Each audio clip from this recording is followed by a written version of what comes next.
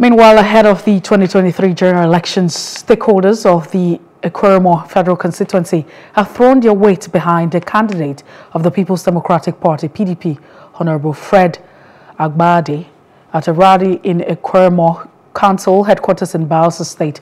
The stakeholders described the federal lawmaker as a good leader who has the interest of the people at heart, saying they are pleased with the number of projects he has attracted to the constituency. Our correspondent Jesse S.C. has more. Ekeremor is agog on the arrival of the Bayelsa West PDP campaign team. The stakeholders say their work is now easier for them because of the track records of federal lawmaker Fred Agbedi. They also call for support for other candidates of the party. We were at Agbedi first.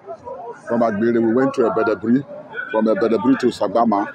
Sagbama to Aguru to Alebri, and we are here finally.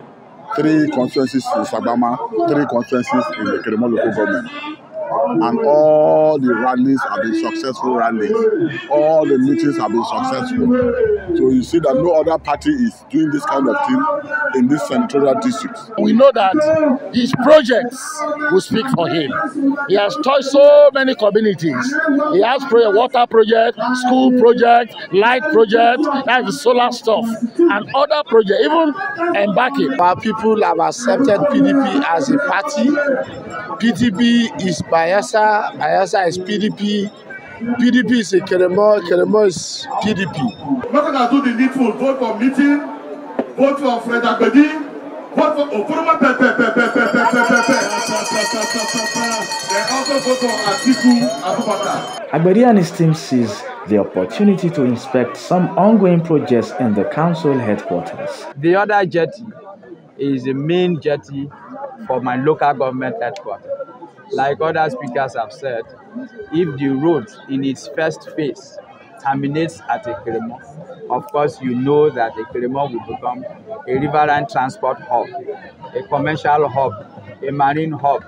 And for people to have that comfort of traveling from Ekeremor, you need a comfortable jetty, landing jetty, where boats are going to berth, where they are going to alert from, and where they are going to also embark, on their water journey.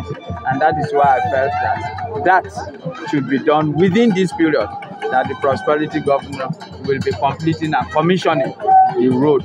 I'm so glad that we sent somebody to the federal level. And this is one of his projects. I think I'm impressed with him, just as I'm impressed with all the candidates. Ordinarily, you think that members of parliament do nothing for the people other than speaking grammar in Abuja. It's obvious that projects are being influenced by him, either as a constituency project or by any other means. I'm particularly impressed with this jetty. The jetties will be very useful. The jetty is expected to be commissioned before the presidential and National Assembly elections later this month. Jesse S.C. for Plus TV News. In continuation of its outreach to new voters, the vulnerable and senior citizens, the Social and Humanitarian Directorate of the Presidential Campaign Council of the All Progressive Congress APC Lagos State Chapter moved its outreach train to the mainland. The outreach, which is aimed at sensitizing the public about the candidacy of the All Progressive Congress, Asiwaju Bola Ahmed Tinubu, Babajide Sanwo-Olu, and other APC candidates ahead of the February 2023 25th presidential and March general elections. The directorate, which is headed by Prince Aderemi, coordinator of the Social and Humanitarian Campaign Committee Lagos Chapter, led other members of the committee to a door-to-door campaign on the mainland. Hello. Hope you enjoyed the news. Please do subscribe to our YouTube channel and don't forget to hit the notification button so you get notified about fresh news updates.